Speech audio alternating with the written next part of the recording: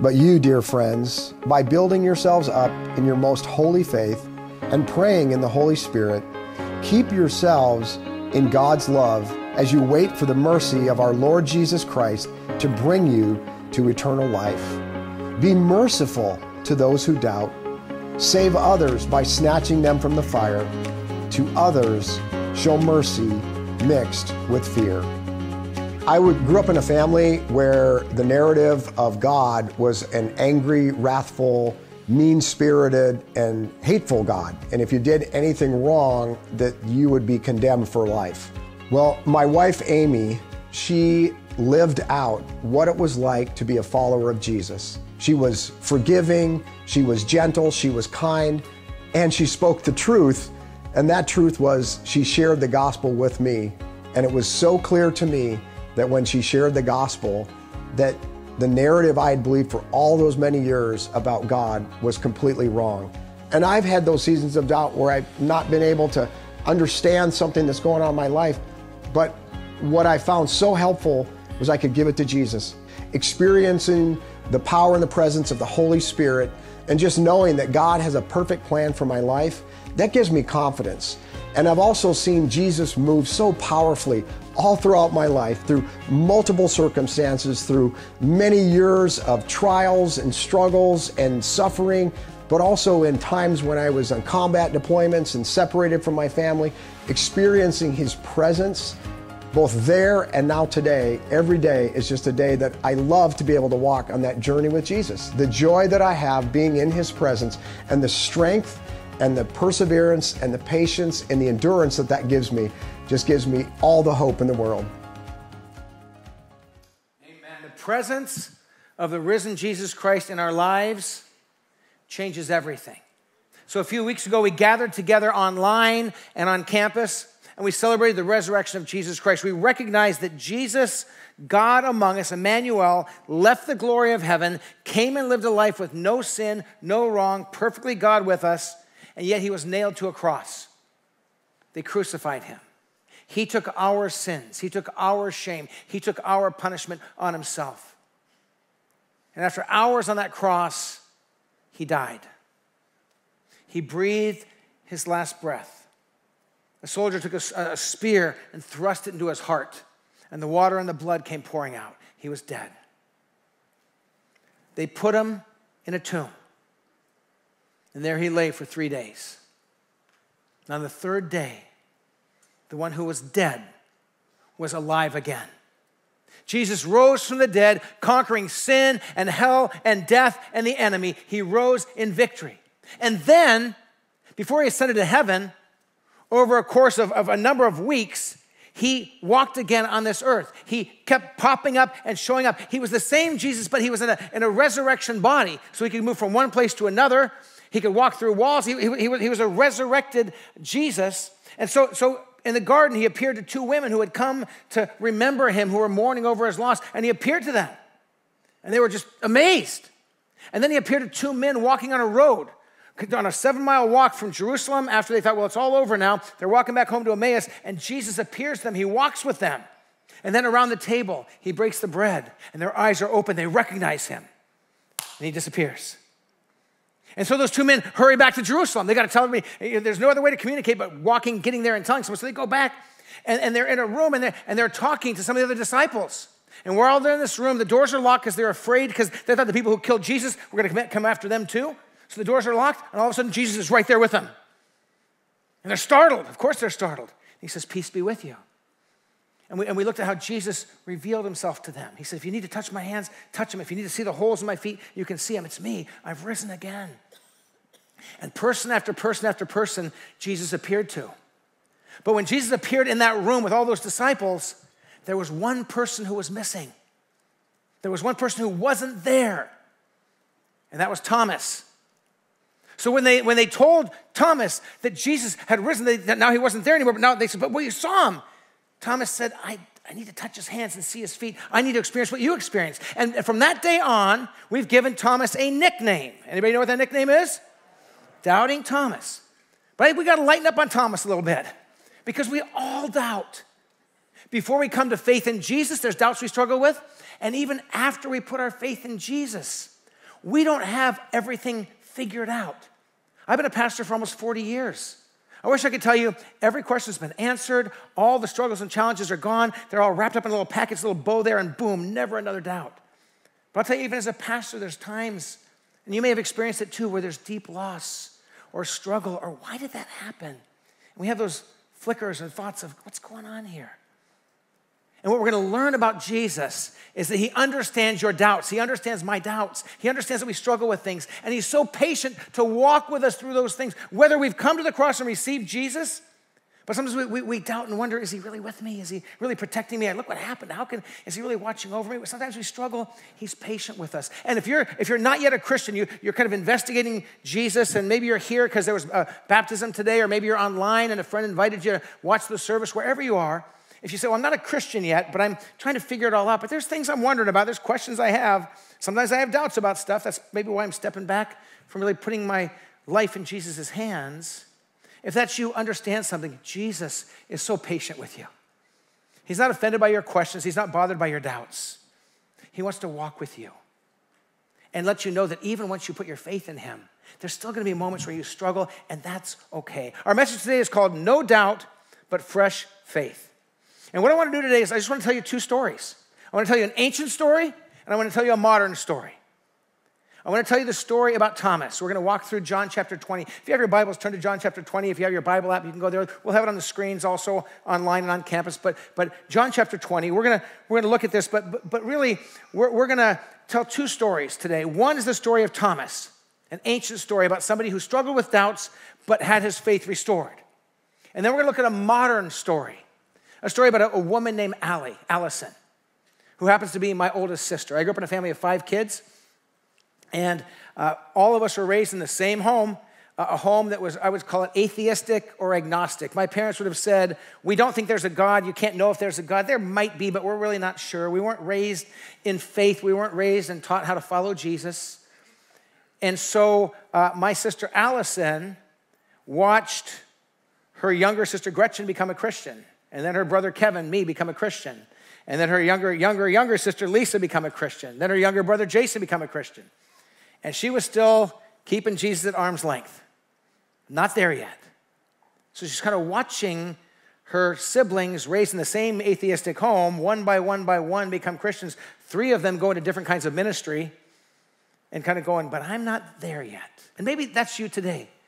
Maybe you're somebody who says, I'm at church, I'm checking it out. I actually like to come. There's nice people, good continental breakfast and nice donuts and good music and hopefully some nice talks. And I like it, but I've not embraced Jesus yet. If that's you, I hope you just open your heart today to see what God has to say to you. As we hear this story of Thomas, an ancient story, and the story of my older sister Allie, a modern story.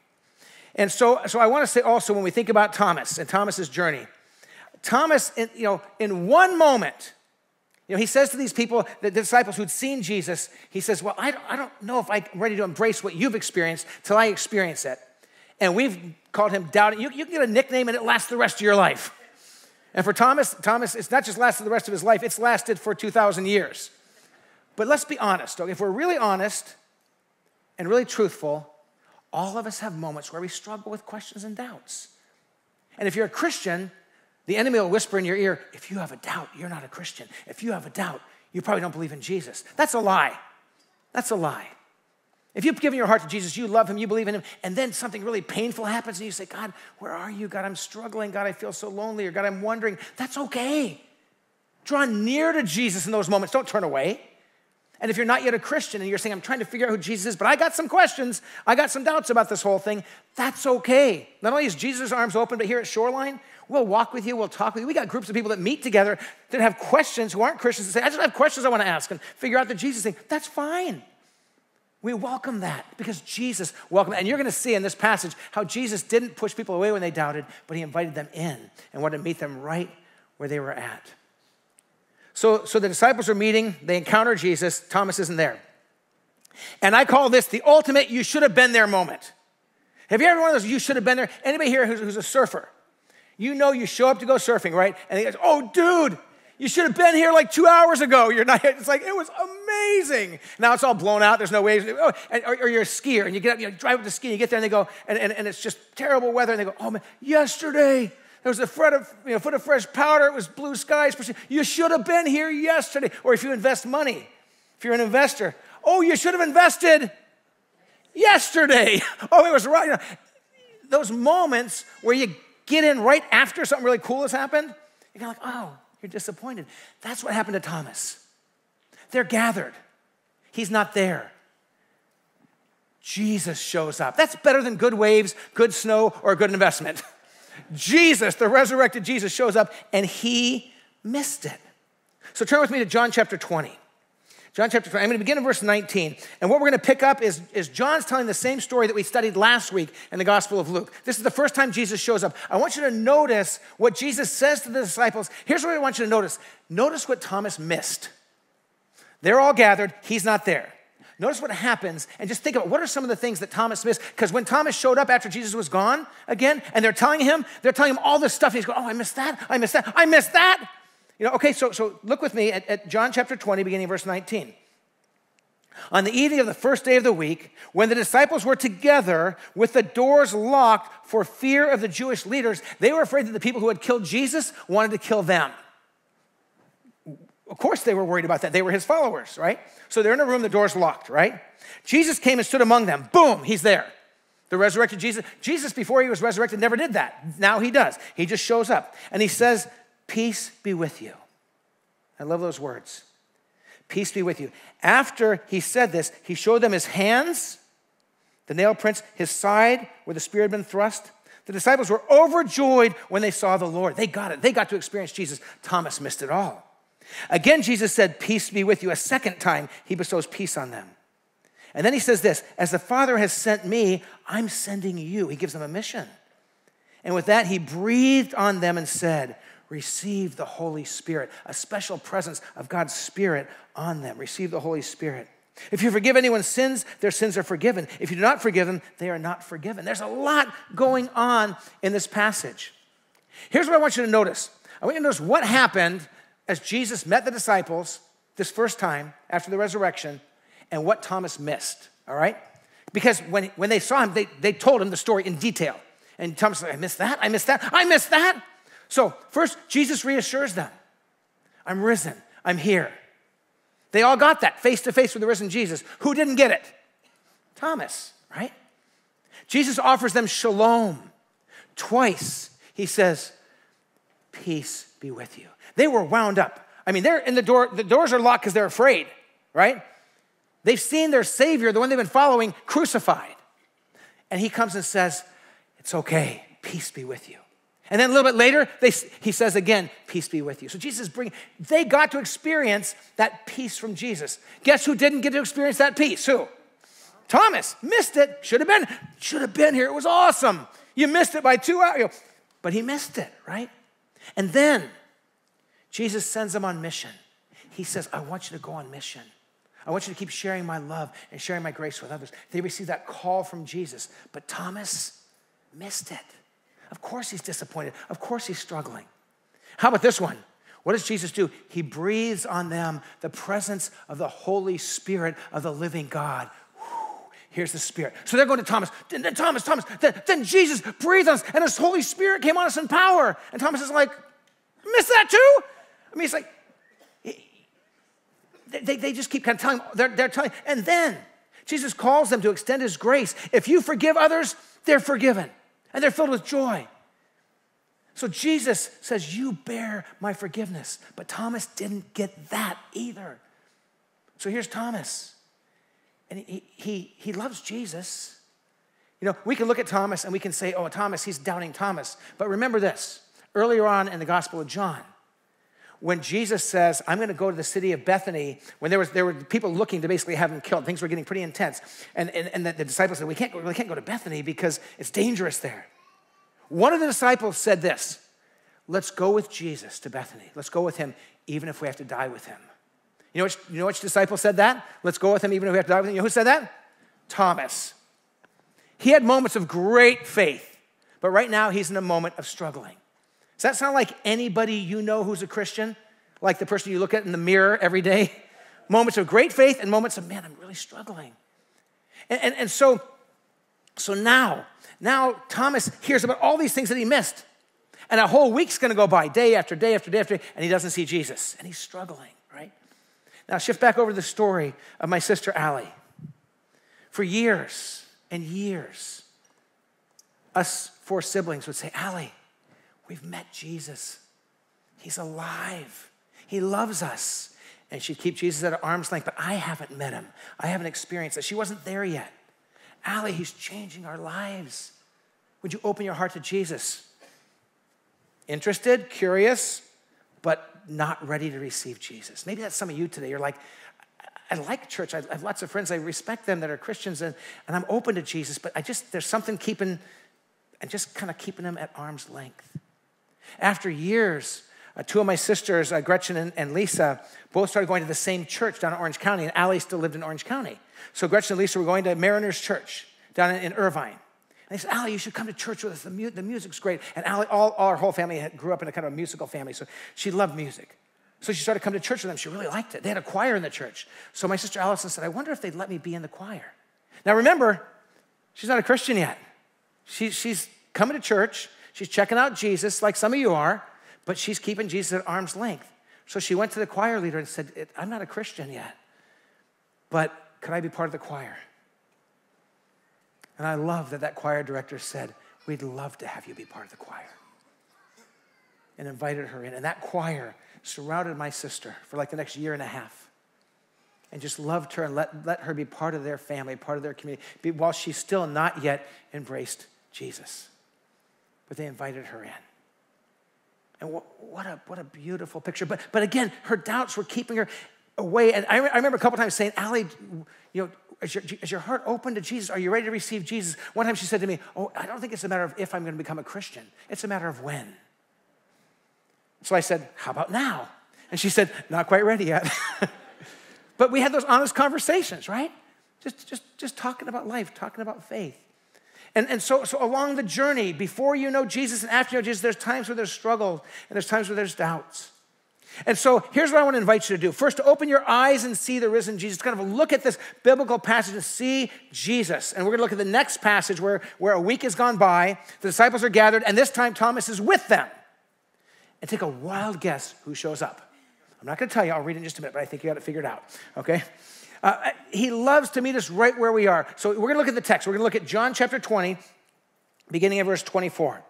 And here in verse 24, I want you just to follow along with what's going on. So we read the earlier passage from John where Jesus showed up, all this stuff happens, and Thomas isn't there, okay? So we'll pick it up at verse 24. Now Thomas, also known as Didymus, one of the 12, was not with the disciples when Jesus came.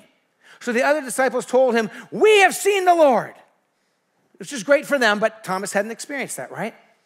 So then we continue on. But he, Thomas, said to them, unless I see the nail marks in his hands, like you got to, right? Unless I put my finger where the nails were and put my hand into his side, I will not believe. He says, I didn't see what you saw. I didn't experience what you experienced. I'm not ready to believe yet. But that's where I love how patient Jesus is, how much he loves us, right? It's a pretty natural response. But then we continue on, verse 26. So now a week has gone by. Thomas still hasn't encountered Jesus. He's still hearing these stories from everyone else, but he didn't get to experience it, right? So pick it up with me at verse 26. A week later, his disciples were in the house again, and Thomas was with them this time. Though the doors were locked, they're still nervous. They're still afraid that they could get attacked too, that the people who had killed Jesus might be looking for them. So the doors are locked. And Jesus again came and stood among them. Boom, he's there. Didn't knock on the door, just he's there. Boom, right? Peace be with you, he says. Then, now watch what happens. He doesn't talk to all of them at this moment. Jesus appears. Who does he look at? Who does he talk to? Is he yelling and angry? No. He wants Thomas to believe and step back toward him again, just like he wants each of us to do, right? So then he said to Thomas in verse 27, then he said to Thomas, put your finger here. See my hands? He holds out his nail-pierced hand. He says, Thomas, put your finger right there. If that's what it takes, Thomas, here's my hand. And then he says, reach out your hand and put it in my side. Thomas, if you have to touch my cut-up body and put your hand on my side to see that I'm the risen one, then please do. And then Jesus says, stop doubting and believe. What a picture. Jesus does that for us. He says, if you need to touch my hand, if you need to touch my side, if you're still searching for Jesus and trying to figure out if he loves you, ask him. Say, Jesus, come near to me. Show yourself to me. You'll be amazed. He's ready to draw near and to show himself to you.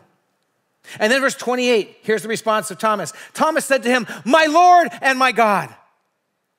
The indication of the text is that he didn't have to walk over and actually touch Jesus' hands or touch his side. Jesus said, if you need to do this, feel free. If that's what it takes to restore your faith and draw you near to me, you can do that. But I think that the way it reads is that once Jesus said that and he's there, Thomas just goes, my Lord, my God. You're my Lord. You're the boss. You're in charge. You're the big kahuna, the big cheese, whatever term you want to use. You are the Lord.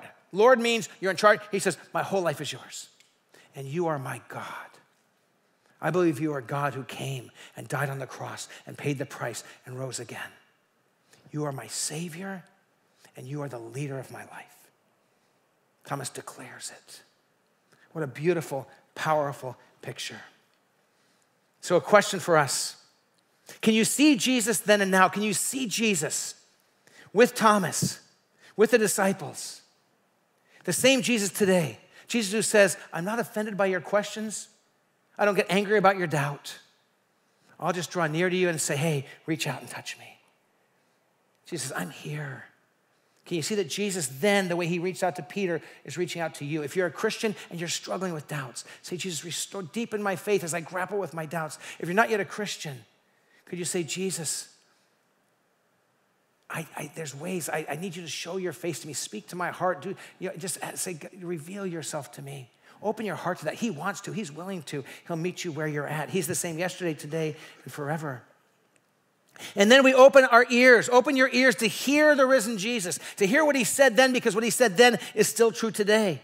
His words echo through history into our hearts and into our minds. Listen to the words of Jesus. Listen to the things he said to his followers then, because if you're a Christian, he's saying them to you now. And if you're not a Christian and you become a Christian, he will speak these words to you.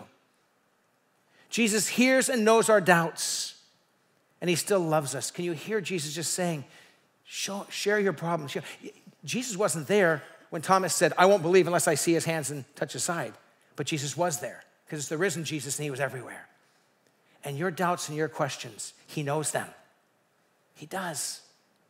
Can I tell you, if you're a Christian and you struggle with doubts, when you're struggling, you say, I believe, I have faith, but I'm also doubting. In your doubts, don't step away from Jesus. In your doubt, step toward him.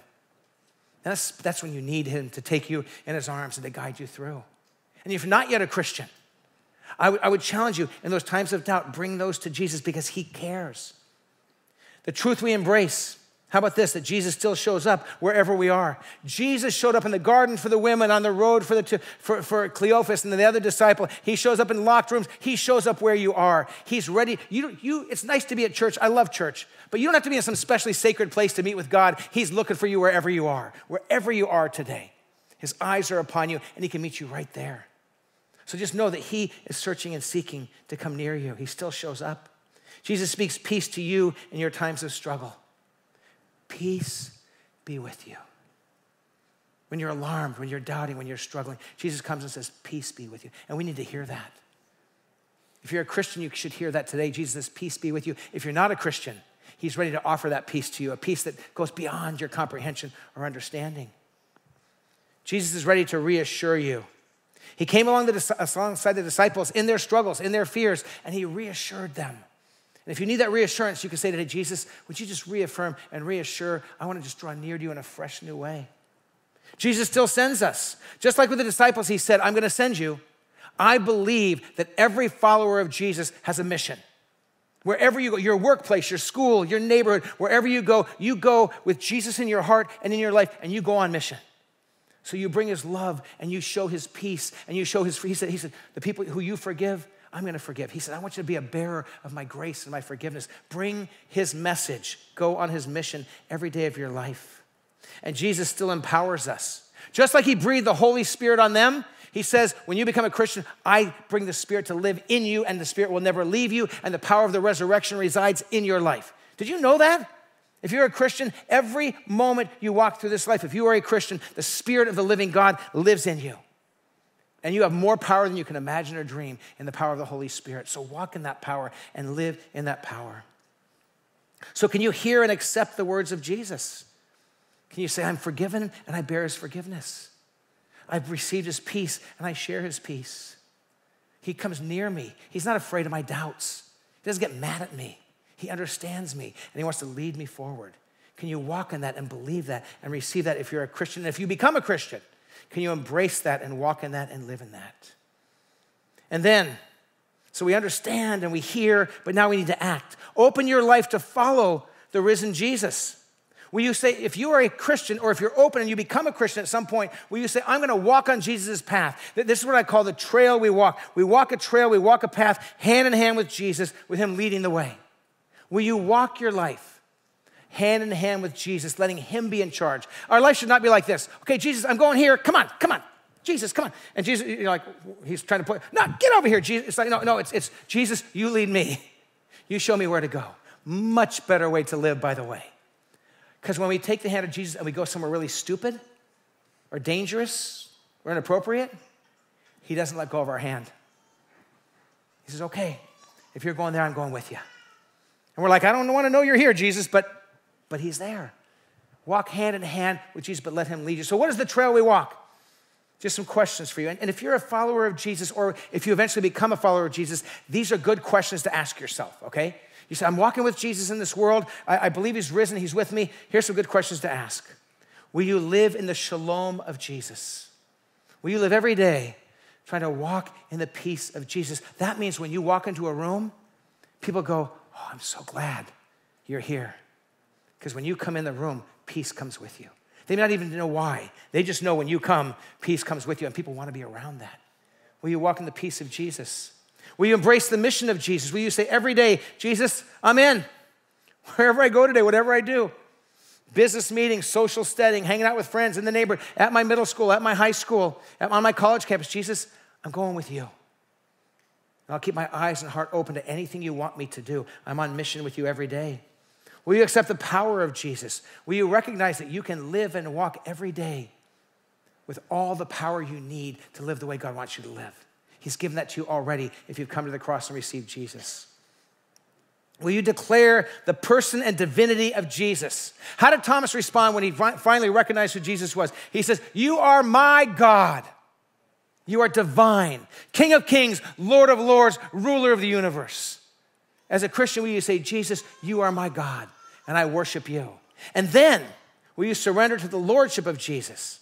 You are my Lord and my God. I worship you as God. I follow you as leader in all that I do. That's the kind of life a Christian's invited to. Thomas discovered it. The disciples got to be in that room with Thomas, looking over his shoulder, listening to Jesus talk to Thomas, but they're all taking notes, right? They're all learning of what it means to walk with Jesus, to walk with the resurrected Jesus. So here Thomas is. He's struggling. He's doubting. Jesus shows up, my Lord and my God. And he reaches out to Jesus. You know, Jesus doesn't scold him. Jesus just invites him in. That's what he does with us too. My sister Allie, after decades of watching her siblings walk with Jesus, watching her little brother, who was just a huge troublemaker, become a pastor. How's that work, right? After watching her family, still kind of keeping Jesus at arm's length.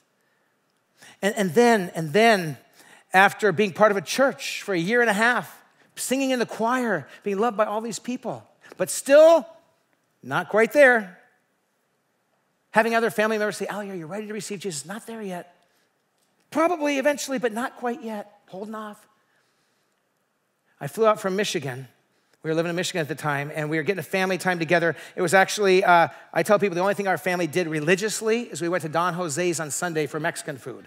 Every Sunday, it was like a family thing. And that was the only thing we did as a it wasn't like religion, but it was kind of for our family. So, as a matter of fact, this next Saturday, I'll be down in Orange County with all of my siblings who are now in North Carolina, Colorado, Washington State, Southern California, and here.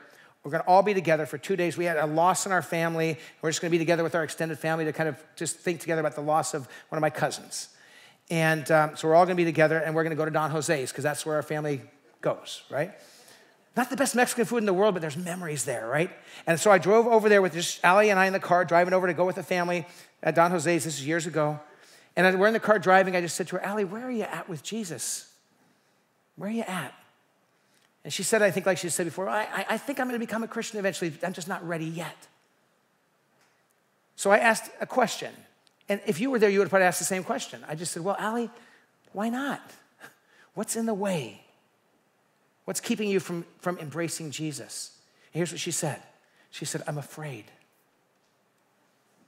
I wouldn't have guessed that. But she said, I'm afraid. So then I asked her a question. Now, you don't have to be a genius. What do you think the next question I asked her? She said, I'm afraid. What do you think I asked her? What are you afraid of? Afraid of what, right? I mean, it's not complicated to have a spiritual conversation. I just said, what are you afraid of? And all three things she said amazed me. First, she said, totally seriously, she said, I know when you asked Jesus to forgive you, he forgave you for your sins. I know when Gretchen, and she said, I know because I'm going to church now that anybody asked to be forgiven, I know that Jesus forgives them. And here's what she said. I'm afraid I'm going to be the first person that God says no to. And I said, Allie, that's just a lie. See, Satan was whispering these lies in her ear to keep her away from Jesus. I said, Jesus is waiting with his arms open. He loves you. He died for you. She said, I know, but I'm afraid. She said, I'm afraid he's going to tell me no. I said, Allie, he won't. He won't. And we just talked about it. And she kind of resolved that in her heart. And I said, is there anything else you're afraid of? And she said, I'm afraid if I become a Christian, then I'm going to still mess up and do things that are wrong. And I said, well, let me help you with that one. I said, you will. You'll try to follow him, but in his arms, but I said, you'll struggle. I said, Allie, I've been a Christian for like 3 decades at the time. I said, I've been a Christian for a long time. I'm a pastor.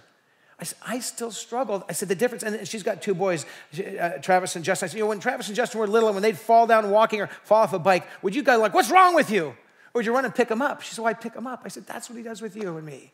When you fall, he picks you up. So I said, you shouldn't not become a Christian because you're afraid you're going to struggle and fail, because we will fail. You don't keep sinning because God forgives, but you do your best not to sin. But when you do, his grace is enough. And we talked about grace. I said, is there anything else you're afraid of? And she said, yeah. She said, I'm afraid of what God might ask me to do.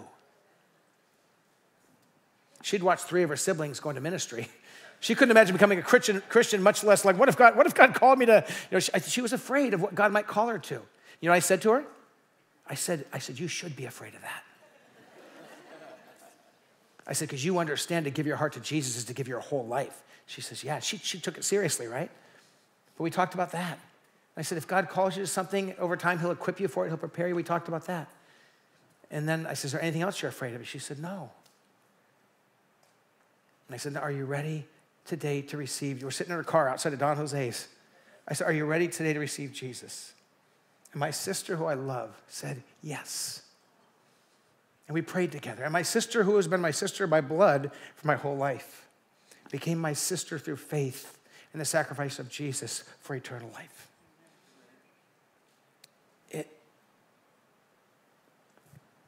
She kept Jesus away for years for fears that weren't even real fears.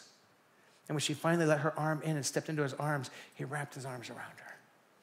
And she became part of God's family. And you'll meet her, if you're a Christian, you will meet her someday. Maybe here at Shoreline Church if she comes to visit, but if not, you will meet her in glory. Because she's part of God's family. Because she gave her heart to Jesus. See, as Thomas walked through his life, and Jesus said, let's go to Bethany. Let's go take care of Lazarus. And the disciples are, we're afraid. Thomas says, let's go with him that we may die with him, even if we die with him. Bold Thomas. And then Thomas who says, I won't believe unless I get to touch his hands and touch his feet and touch his side. Thomas had deep faith, and he also had real fears. And so do you, and so do I. And my sister Allison, singing in the church choir. And when I got to go down to Mariners Church and baptize my sister in the fountain at Mariners Church, the whole choir circled the fountain and sang for their new sister in Christ who had been part of their choir for 1.5 years, but now had become part of their family of God. Because she was willing to kind of, and you know what? There's still questions and fears that she had, but it was enough to say, I'm ready to walk into the arms of Jesus. And so Jesus, today, we come before you.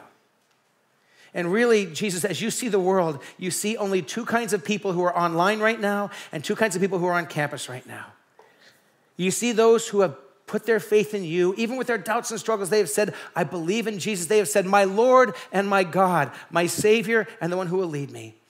And for all of us who have made that commitment, I pray that this day we will go deeper in faith and love you more. And even in our moments of doubt, we will not pull away from you, Jesus, but we'll run to your arms because that's the best place to be when we're struggling and hurting. And if that's you, if you're a follower of Jesus, will you just say, Jesus, grow my faith and lead me closer and closer to your heart in my moments of doubt? And make that your prayer. And if you're online today, or if you're on campus, and you are not yet a follower of Jesus, you may have gone to church for years, you may have thought a lot about Jesus, but you know you've always kept him a little bit at arm's length, and you've never said, Jesus, I surrender to you. I'm going to invite you to pray right now with me. If you want to receive Jesus Christ as the leader of your life, your Lord, and as your Savior, the one who washes away your sins. Because he who died on the cross and paid for our sins offers you his forgiveness and offers you his grace. So if you say today, I'm ready to receive Jesus, whether you're online or on campus, will you pray this prayer in your heart with absolute boldness to Jesus, who is leaning into you with his arms open, listening for this prayer? Will you tell him, dear Jesus, I don't have it all figured out, and I don't have all the answers, but I open my heart to you this day. I step into your arms. I receive your forgiveness that washes away all of my sins and all of my wrongs. I confess my wrongs. I confess my sins where I have messed up. I confess the things I can't even remember anymore. I give them all to you. And I accept your payment on the cross when you gave your life as the payment for my sins so that they are now washed away. And I take your hand right now, Jesus, and I will follow you the best I can all the days of my life. And when I stumble, pick me back up again. And when I follow you faithfully, let me feel your joy. Jesus, I declare like Thomas did, that you are my Lord and my God. And just in the quietness of this moment, if you prayed that prayer today, and if you're online and you prayed that prayer, right now, will you do one thing? And it may seem a little strange, but will you just pick up your phone and text the word faith, F-A-I-T-H, to the number you see on your screen. Text that one word. And do it right now, because the enemy is going to try to take this away from you. Don't let him. And when you text that one word, what we want to do is we want to get a hold of you to give you a Bible and to see how we can help you take some next steps of your growth as you walk with Jesus on this wonderful journey of walking in his peace and his forgiveness and his power. So just text the word faith right now to that number, and we'll follow up with you within the next 24 hours. We will reach out to you, and we will make sure that any way we can help you, we are here. Wherever you are, maybe you say, well, I'm in a different country, I'm in a different continent. Please respond and let us reach out to you, because we want to walk with you wherever you are. And if you're on campus, if you're in the family worship venue, or if you're in the courtyard, and there's a good group out in the courtyard today, and you prayed that prayer to receive Jesus today, will you look right over at the pergola right there, and Heather's going to be there. Go right over to Heather right when I close this time and send you off with a blessing. Go right over to her and just say, I prayed that prayer with Pastor Kevin.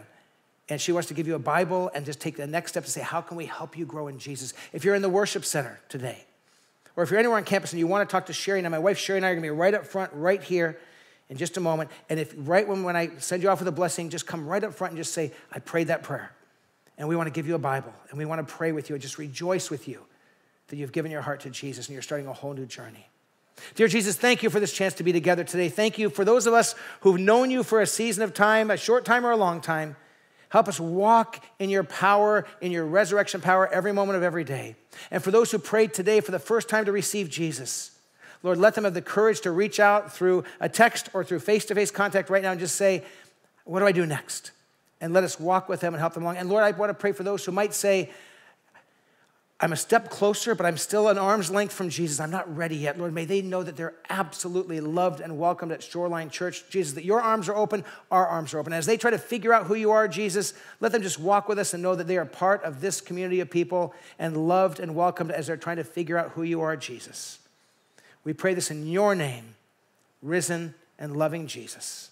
And everyone said, Amen. Before I have you stand and send you off with a word of blessing, I want to give a couple of invitations. If you want prayer for anything in your life, a joy or a need, if you're online, just call the number you see online or send your prayer needs to the email address and we will be praying for you. If you're on campus, there's teams up front here on both sides. They're ready to pray with you, so come right up front here in the worship center and join us for prayer here. If you're new at Shoreline and you're in the worship center or on campus, just go right to the Connection Center, right in the lobby there. They want to give you a little gift bag. They have a gift bag for you and they want to welcome you personally. If you're online, just text the word welcome to the number you see right there, and we will reach out and welcome you as personally as we can in that manner. So we want to reach out to you and welcome you there personally.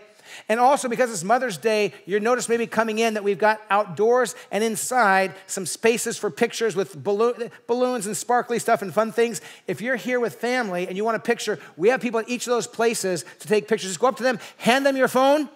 They will take family picture, whatever you want, and you can have that to take with you. So that, just enjoy that and have a lot of fun with that. If you're able to stand wherever you are, online or on campus, will you stand with me and just give me the honor of sending you off with a word of blessing?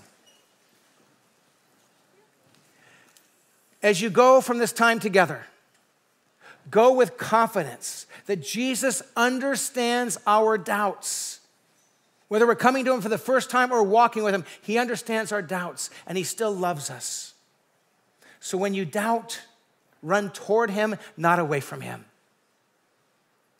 And if you don't yet know him, his arms are always open. He's always ready as soon as you are to just drop your block, step into his arms, and he will change you forever. Go from this place in his peace, on his mission, bringing his grace. God bless you. Have a great week. We'll see you next Sunday.